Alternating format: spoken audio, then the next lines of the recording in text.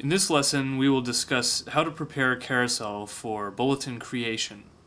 It's a good idea to write down on paper how you want to use Carousel and what you want from your zone layout. So first, let's get the resolution of our monitor we're going to use. In Carousel language, we refer to our monitor as being the channel output.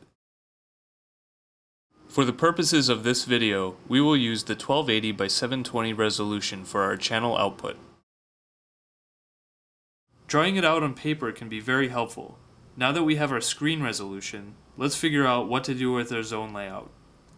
My first zone will be a 16 by 9 aspect ratio in case I want to upload widescreen videos. My second will be 4 by 3 in case I want standard video. My third will fill the bottom half of the screen, but ending just before my fourth narrow zone for weather data. Now that we've mapped out and labeled our zones on paper, let's log into Front Door and head to Carousel. Click on the Configure button and go to Zones. Click Add New Zone. Name it, select Bulletin, then click Add. Tags are useful for identifying your zones. Think of them as keywords.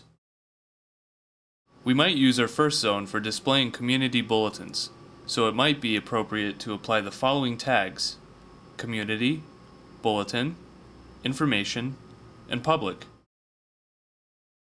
We'll copy the resolution from our sketch, which is 640 by 360.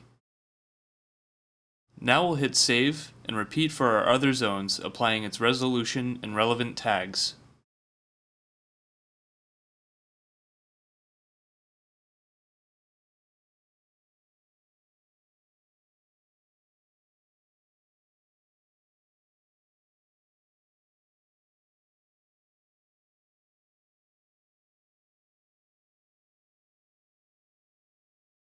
We'll also want to create a full alert bulletin which will override our zone layout with full screen emergency bulletins.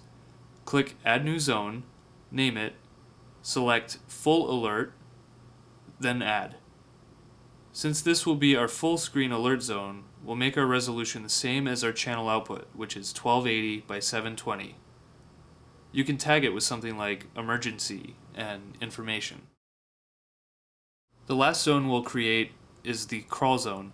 Click Add New Zone, name it, and select Crawl from the Zone Type pull-down menu.